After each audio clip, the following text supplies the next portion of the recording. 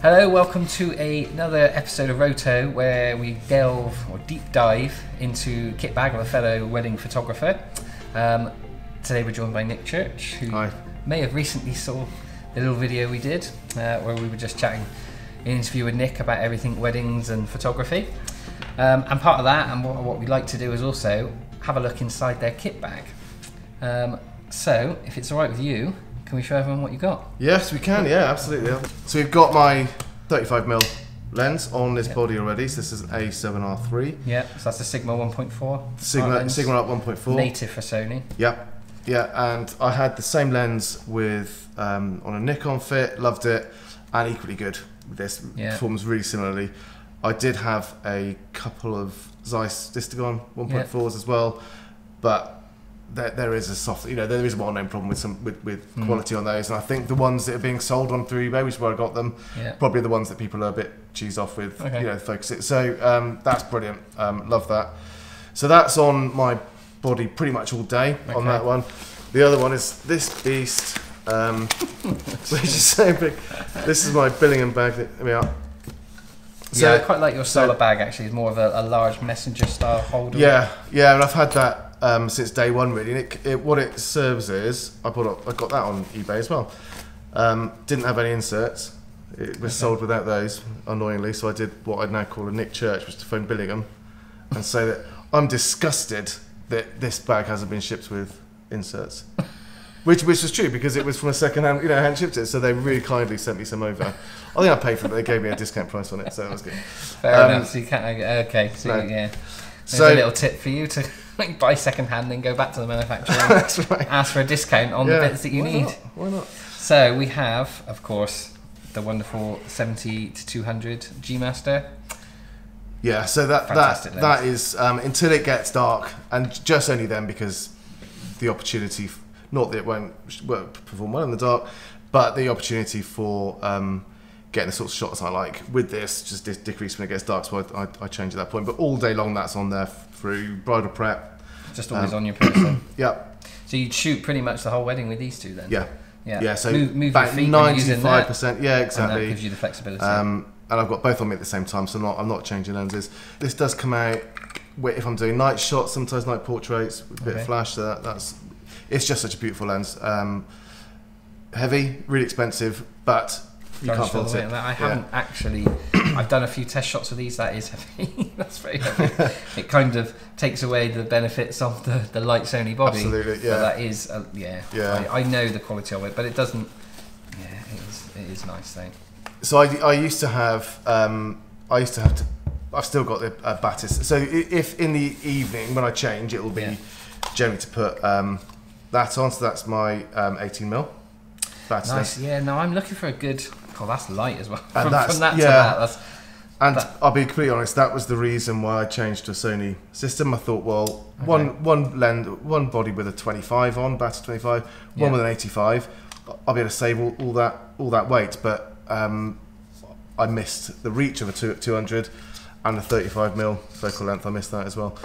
But these remain to be just stunning lenses. I know people complain about that, it's not particularly fast lens, but that's why it's so light and small. You can't have it all, right? I mean, that's a lovely weight actually. I'm quite impressed with that, and I do love these Zeiss lenses. Just the way that it flows, the shape of it. It just the shape with the lens head. I'm a fan of them, I must admit, and they are sharp, aren't they?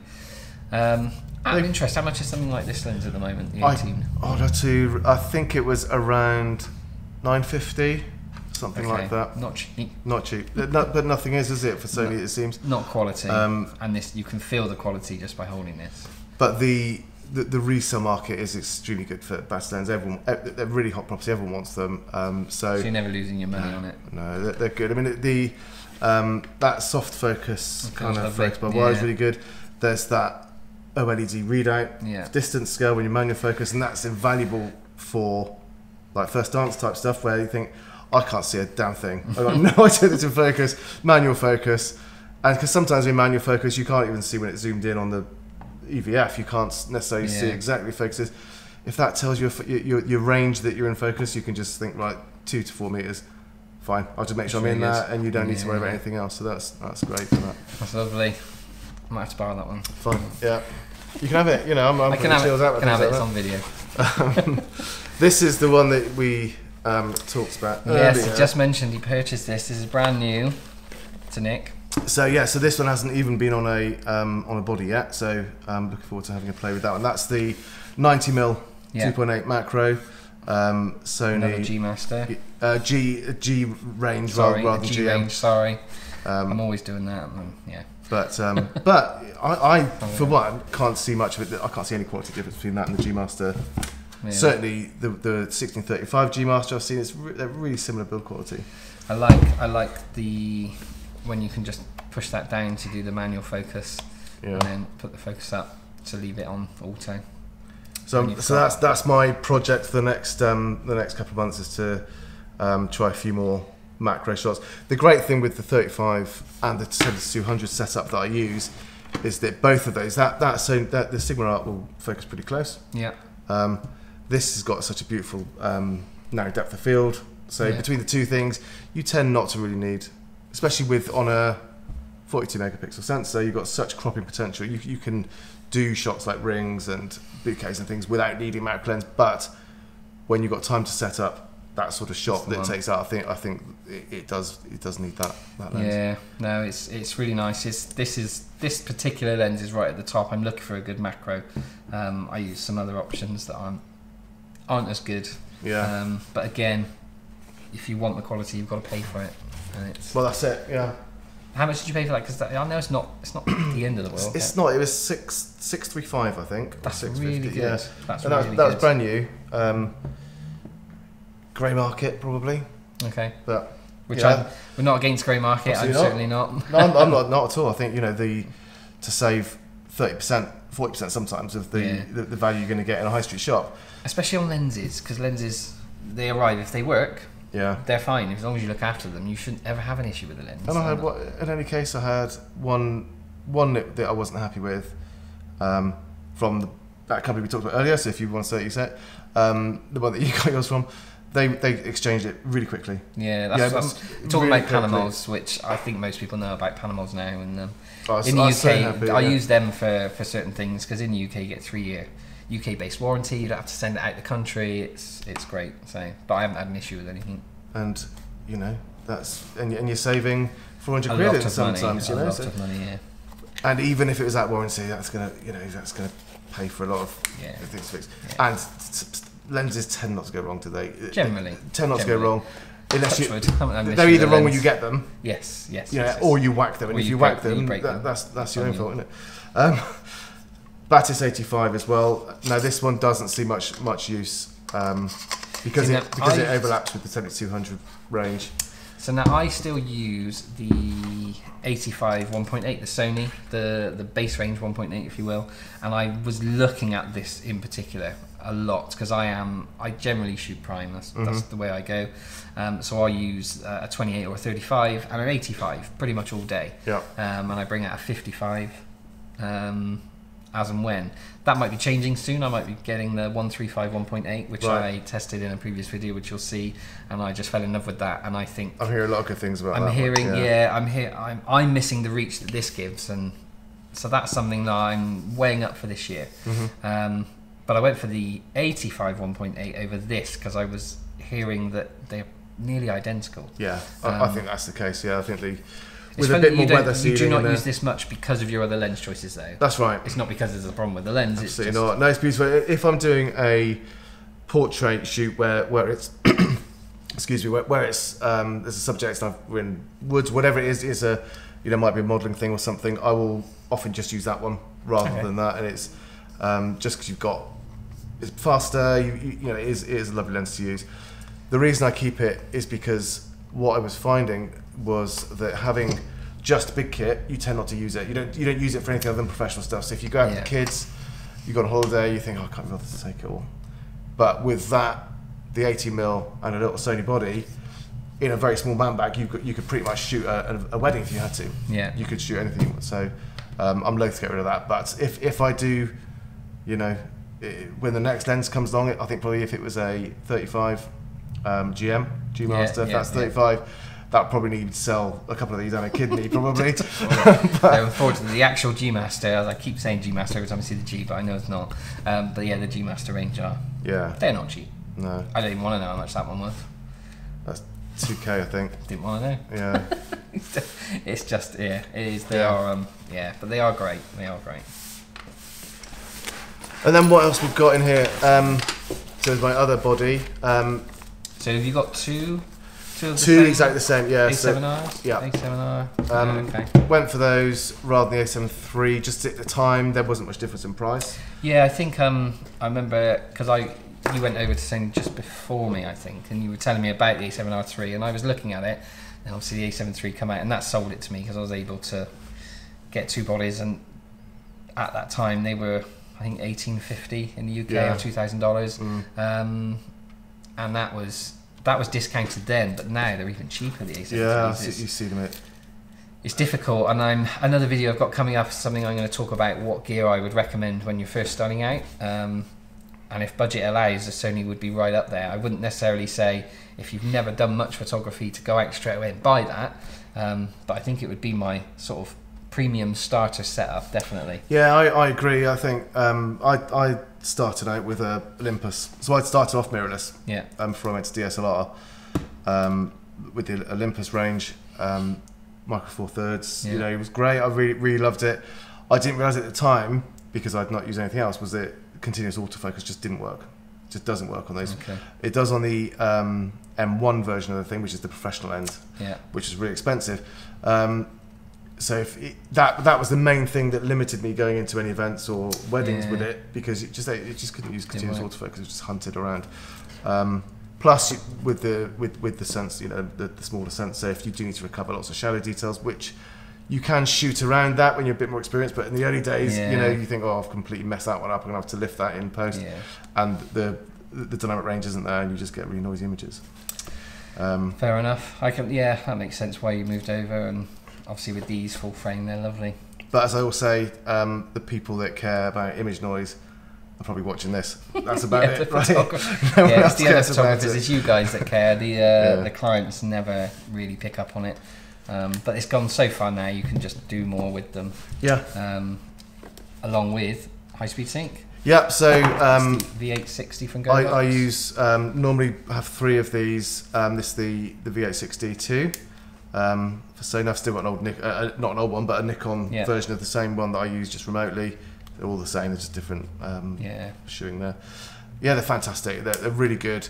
I didn't bring all 3 because I thought that probably would make it a bit more dull to talk about everyone. No, but it's fine. You might be able to use some effects plug-in to duplicate. I'm not going to bother. Just imagine it. He's got 3. So these are fantastic. What I love about these, and it really took so much stress out of a wedding day from having at the time Nikon 700, but SP 700, and all the bloody batteries. Yeah. Those batteries was the most frustrating thing. So this has got. I haven't used these. I haven't used the 8.6. So you probably guys know my most popular video actually is about the AD200, which I love, but I never even considered it. I don't know why. I just went straight to it. But I'd hear. I love the fact that the transmitter, all the radio system, as well as the transmitter for them as well. Exactly the same transmitter. But all the same gubbins in there. So if that's on camera or that's on camera, you can do pretty much the same thing. It's a bit easier with that. It just works so well. So a combination of the transmitter just working without having to have a separate one, which I used to have like a Pocket Wizard. Yes. That I don't think has ever worked for anybody ever. No, it never works well. So that's really good. And that will just last 3 weddings. Yeah. And that's what I love about the AD200. You do it and you sometimes forget and go, when did I last charge it? And you look and you've still got 50%, and you know that I do the wedding. Yeah. I've never had it off of 100%. It's just, I then not charge. I just charge it every time that it's a wedding, but it's never moved off that, and I use flash a lot sometimes. Yeah. So and I quite like you've got on there the MagMod system as well. Yeah. So I've got the. I use that a lot if I can just not bounce off anything. Yeah. Just helps to diffuse it quite nicely. It can. What I've started to do more recently is use grid as well to control things a bit. Okay. which can keep a lot more of the atmosphere of the image in. So if you've got a barn lit up, well, I may be preaching to converted here that know loads more about this stuff than I do, but if you've got a barn lit up with nice sort of fairy lights and things, you've got a couple walking in, that's going to light up your couple but keep everything else, you know, really ambient, and that's really improved my flash photography actually, which is especially when it's on camera and you're potentially far away from the person, from the subject. With one of these on, it's just going to have to light everything up. Then you get perfectly exposed shots, but without as much character in. I'm quite a fan of using a grid now, and again, that's something only I've started doing the last year or so. Because otherwise, before that, it was just bouncing it off the ceiling just to get an even light, just so your image was well lit. But you lose that atmosphere, and if it is a nice rustic venue, you don't want to lose that atmosphere, and that's so the way I always got around that was just to get as close as possible to the couple, and then you fall off so quick that you do keep the stuff in there. But when you're further away, that's great. I really like it. Yeah, that sounds quite good. So that's always there in the bag. I've got my hold fast.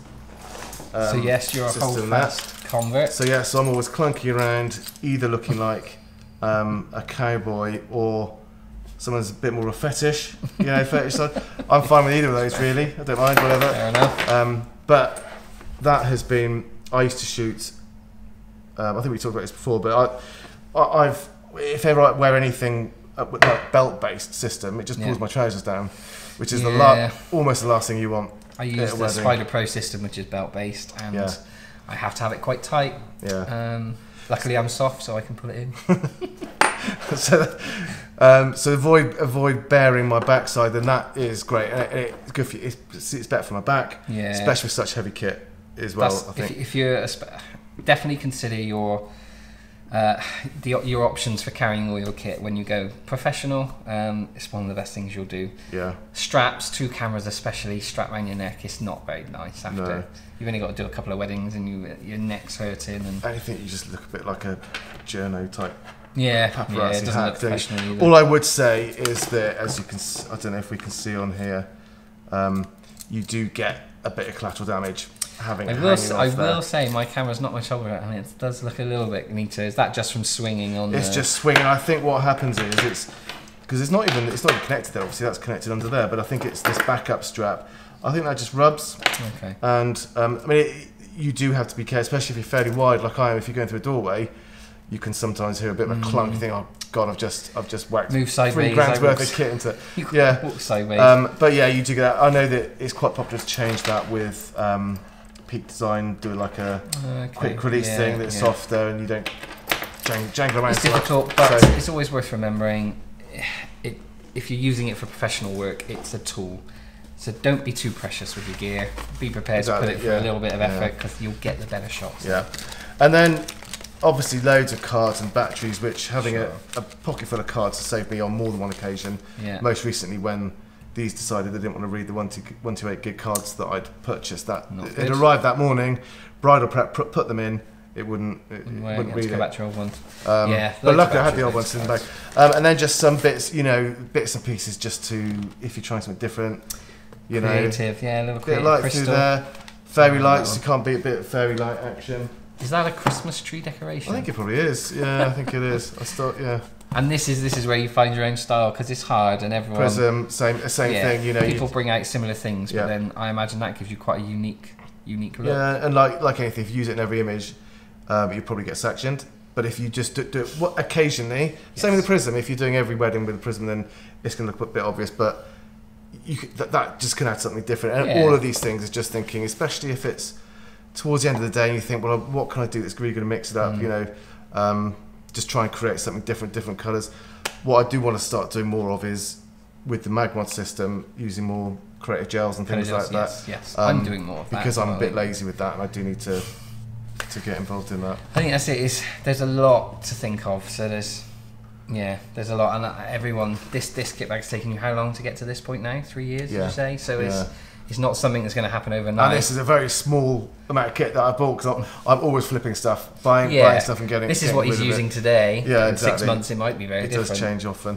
Other than that, in here I've got like a emergency pocket of contact lenses, ibuprofen, What else is in there? Anything that I think first aid health kit. Just stuff that if I lose contact lens or if I get really ill, that's going to sort me out in there. Worth having. John and food things in there. Yeah, John mentioned in his last video he carries plasters and he was a hero because he gave a plaster to the bride and that's right. And it's just little things like that it's funny really, but just having it on you. I worked with a videographer that said he's always got in a little sewing kit. Yeah. Because the number of times that bridesmaids or brides do need a sewing kit or a bit of super glue for, and you can be the hero of the day, can't you? If and a lot of you guys that do weddings already know this, that you're more than the photographer. You're there to help the best man. You're there to look after the rings. You're there to put the flowers on the groomsmen. You're there to sample canapes and things. Yes, that's the most important job, to be honest. Yeah. But yeah, there's a lot more than just taking photos. As we mentioned in the last video, running a business, but on the wedding day, again, 80% is taking photos. There's 20% you're doing a lot of other things. Well, you are, and you are ultimately representing your business, whether it's your own business or whether you're associate for another business. You are there to you're the face of that business that day, and every interaction needs to be wary of that. You need to think about, how am I coming across? Am I, and it means you can't be necessarily the same on every wedding. Some weddings are different to others, so you can be different at one wedding, but you have to make sure you're fitting in and you're being complementary to what's happening around you, and not just just blind going through the same way you do every other time, and just things like that. It's surprising the better shots that you'll get late in the day with bridesmaids, for example. Yeah. If early in the day you've had you've been able to help them fix their shoe or something, or had a bit of a laugh with them, and it does really pay dividends later on. Yeah, that's a good point to finish on. I think your kit bag is more than just what tech you've got in it, and you are much more than what's in your kit bag. True enough. So there we are. Yeah. What a nice point to finish on. There we are. Thank you again for watching, guys. We hope you've enjoyed this little deep dive into Nick's camera bag. We've got lots more coming up on the channel soon, and I hope you've enjoyed everything we've talked about. Other than that, I think we'll just catch you in the next one. Thanks.